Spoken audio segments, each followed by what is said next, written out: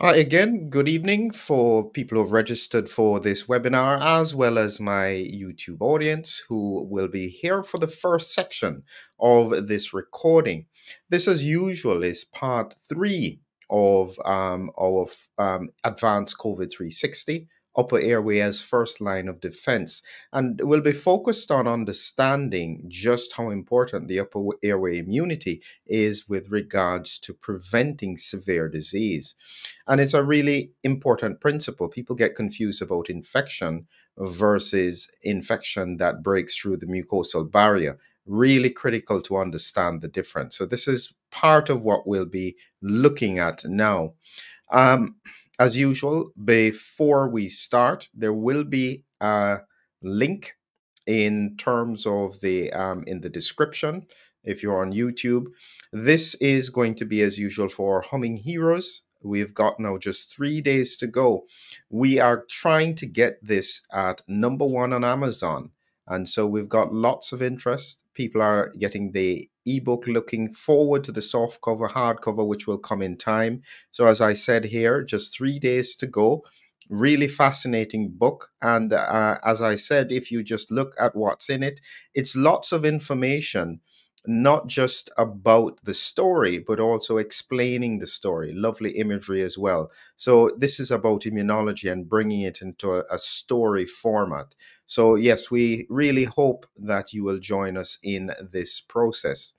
Additionally, as we are recording this Advanced 360, so that you are aware, it's in the pre-launch phase. And so that means that you will get it at a significant discount. Now, this is going to be a huge course. And for the people who are with me doing the recording, they'll get to see and ask the questions that help to build it. So far, you can see that we've gone through part one, looking at the virus and variants and so on. We looked at part two, talking about the immune system, specifically about antibodies, including IgG4 and so on. And now we're coming to part three, which is the upper airway. And so there you can see below this, the next part is my focus really about the autoimmune response, which is critical to understanding what's happening in COVID-19. So look out for the link in the description. It will be there. And finally, the most important point is right here. I've got a video up here on Vejon Health. This one was Gert's video.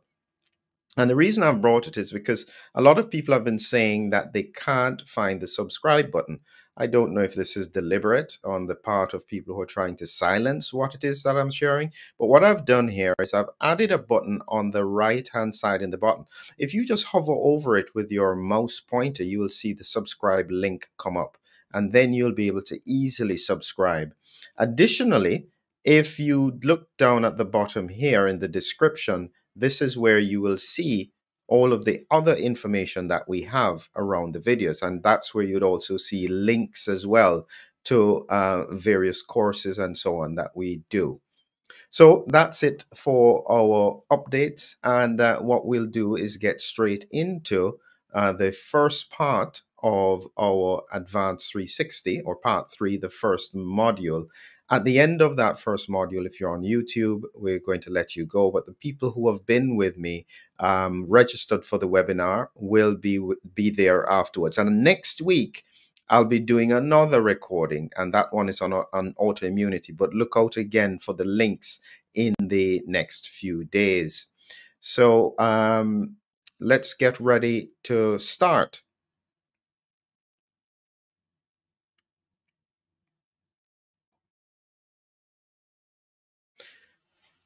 In this next section, part three, upper airway as first line of defense, we are looking at understanding just how the virus SARS-CoV-2 interacts with our upper airway.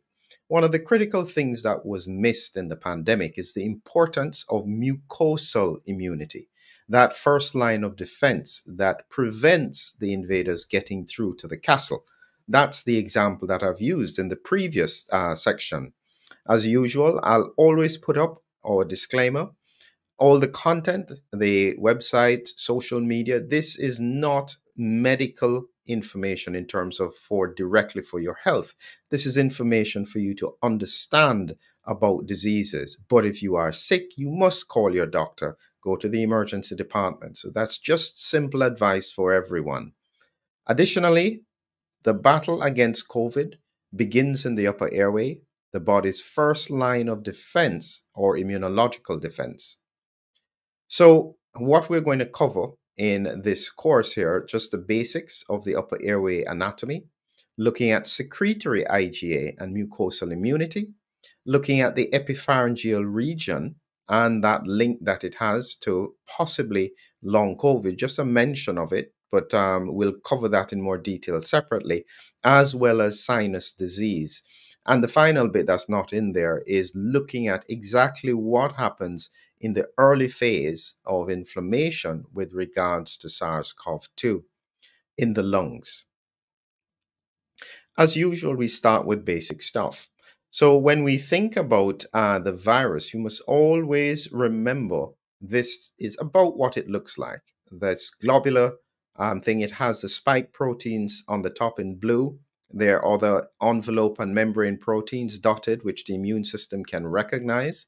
And the spike proteins, usually on the surface of a virus, there are about 25 spike proteins. Every one of them can attach to ACE2 and get in. There are other receptors it can use, but primarily ACE2. They tend to flip between the closed and open position, as we had mentioned in previous parts when we looked at the characteristics of the virus. This is the cut section of the virus, and inside is the RNA. This single strand of RNA, this is then replicated to make the proteins and then reassemble into new viral particles for which it can spread. So this is the virus as we have it, and this is where we start from. And again, the principles are simple. In order for the virus to cause infection, it has to get into the upper airway. Once it gets in here and it can replicate in the upper airway, usually in the nasopharyngeal region, and specifically even the epipharyngeal region, close to where the adenoids used to be, which we'll show you in a different slide at a later time, the virus then goes here, replicates, and then spreads both out and down into the lungs. And from the lungs, it can break through and get into the bloodstream or the systemic immune system. This is an example of the immune defense that you would have with regards to the virus.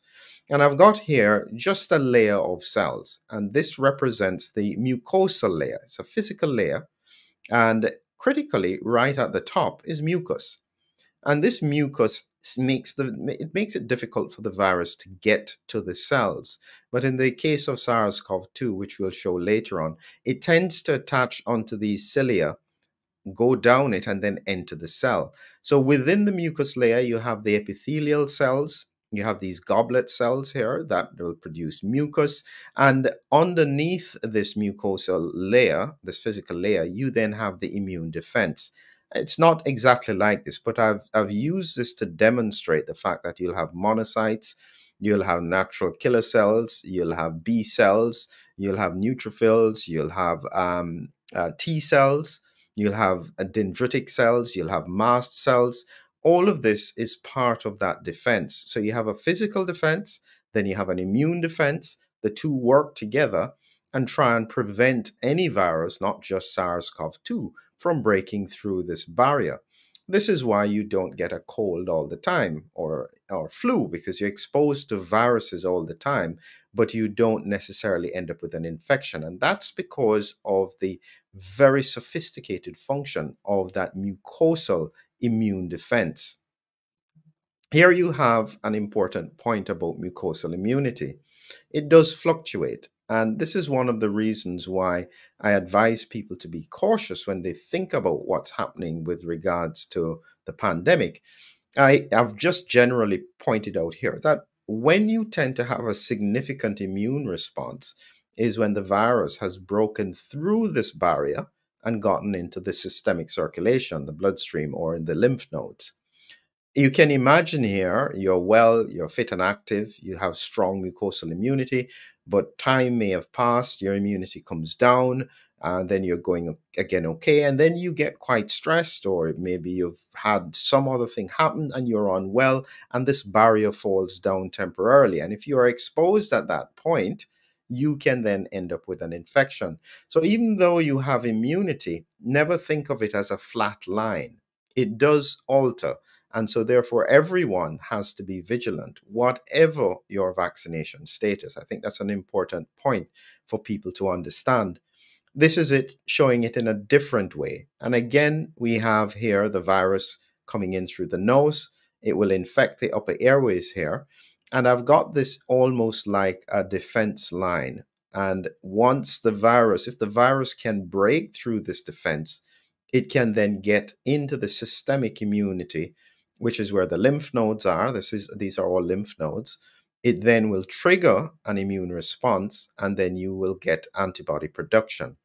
Important to know that if the virus hasn't really broken through this mucosal defense, oftentimes there are no symptoms. And that's where we have that issue of asymptomatic infection. And I differentiate it from subclinical infection. So even those bits I'll explain a little bit later on, but it helps you to understand those discussions people have where they say they've never had COVID. Everybody has been exposed, but some people will have asymptomatic infection because they have very adequate mucosal immunity. This is again a principle with regards to the relevant types of antibodies. Now, these are not all the antibodies. I'd covered them in a previous section. But in terms of mucosal immunity, I wanted you to understand these important differences. This is an IgG antibody, and these ends both are able to stick to any antigen that it's aligned to. The difference is in terms of size. This is an IgA antibody, and it's usually attached. When it's in the bloodstream, it's usually single, but in the mucosal surfaces, it tends to be double like this. And then you have the IgA dimer with the secretory component. And so this is then what attaches to the mucus. And then when it binds to virus, the virus gets stuck, or even bacteria, whatever it's targeting, gets stuck in the mucus so that it can't then infect anything. So IgA is an important part of mucosal immunity, especially with the secretory component. Here is an example of what it would look like. And again, we've just got an epithelial layer here of cells. This is what it would have to break through. On top of it is the mucus. And in the mucus, you have the IgA. Then you have these antimicrobial proteins that the cells will produce. And then on top here, these are bacteria at the moment, but the principle is the same, whether bacteria or viruses, is that they can't penetrate this to then get into infecting the cells. So this is part of the layer. And so you need IgA antibodies that recognize specific either bacteria or viruses. And then that is what will aid this mucosal protection. So it's just to remember mucosal and mucus. Mucus is a critical part of that physical barrier. And here you have an example of IgA antibodies probably targeting SARS-CoV-2. They're binding to it. And then when they bind to it, an important difference between IgA antibodies and IgG is that they are not trying to trigger an inflammatory response because they already have the secretory component on it. So once they stick to the virus is then stuck in the mucus, kind of like quicksand, and there is nowhere for it to go. And then it will be put out of the body either when you cough, sneeze, or swallow. So IgA antibodies, again, an important part of that mucosal defense. Here I mention, and again I'll go into this in more detail, is the sinuses. And the reason I've brought this into the course is because a lot of people don't understand that actually the Omicron virus, different from the previous variants, has a really strong predilection for infecting the sinuses. So you have the frontal sinus here. These are the ethmoidal sinuses, maxillary sinuses in the cheekbones here. This is what it looks like. This is the front view. These are the frontal sinuses here. So these sinuses can become, in my view, chronically infected with Omicron, and oftentimes without many symptoms. My concern has always been this sinus, this sphenoid sinus, which we'll come to later, because if this one becomes infected, it is very close to the base of the brain and could be part of the reason that we see neurological complications around the Omicron infection, different from some of the other variants. But we'll come to that in a little bit. And as usual, I always mention interferon. Interferon is going to be a story that goes through this whole course. And it's because it's so critical. In reality, by the end of this course, everyone will understand that interferon is the central player in determining severity of disease and potentially even determining long term symptoms associated with the disease. So, interferon, you just have to remember, is a signaling molecule. When a cell becomes infected, it then releases interferon. It warns other cells to switch off their protein making machinery. It will also signal to the immune system that this cell needs to be killed. And then it will also pull in the immune system to be able to target the area. So it's a very, very important molecule, cytokine. And critically, this virus, SARS-CoV-2, acts to deliberately block interferon, and it does so exceptionally well, better than most viruses. And this is part of the reason why it has been able to spread so effectively across the world. And this interferon is also part of the reason why you have severe disease, which again we will come to later on. So that battle against COVID-19 begins in the upper airway. That's the body's first line of immunological defense. Good. All right. That's the end of the first section. Thank you very much to my YouTube audience. And again, I will put the links in. They're not there yet, but within an hour, the links for the course and Humming Heroes will be there. And so please, and as usual, remember, click on the subscribe button before you go if you haven't yet subscribed. So thank you very much. And we always appreciate your support. For my webinar registrants, please hang fire while we get ready for the next phase.